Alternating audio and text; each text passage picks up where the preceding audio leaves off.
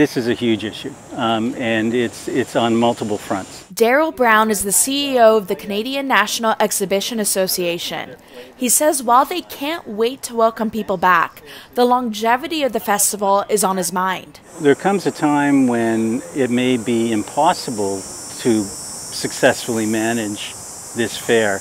Brown isn't worried about the CNE's popularity. Last year, about 1.6 million people attended. The real concerns come down to losing the space for the festival, which began in 1879. The province is planning a parking lot for the Ontario Place Spa. And the city has offered up the Better Living Centre on the CNE grounds. Brown says that was a surprise. There was absolutely no discussion with us what that implication would be. If they were to take down, for example, the Better Living Centre, that's another 220,000 square feet of programmable space we would lose. He says over the last 6 decades, the CNE has lost 7 buildings on the grounds. And Brown says the CNE only survived the pandemic closures due to a federal government grant of $7.1 million. And to offset increased costs from food prices and inflation, ticket prices have increased. Last year, tickets cost $25 plus a $2.99 service fee and taxes.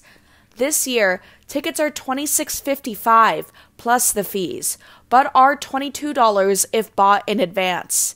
This expert says events are taking longer to recover from the pandemic as operating costs have increased across the board. With COVID, festivals and events have gone through 2 bad years, and although we've come out of it the last 2 years, we're still getting back to where we need to be. A spokesperson for the Ministry of Infrastructure says the province is consulting with Exhibition Place and the city about the proposed parking lot. They said they will take tenants into account and no final decision has been made yet. And Brown says though they've usually kept these issues private, they need the public to help keep the CNE going. So we have a power there in terms of public support, and we'll use it if we have to use it. Olivia Bowden, CBC News, Toronto.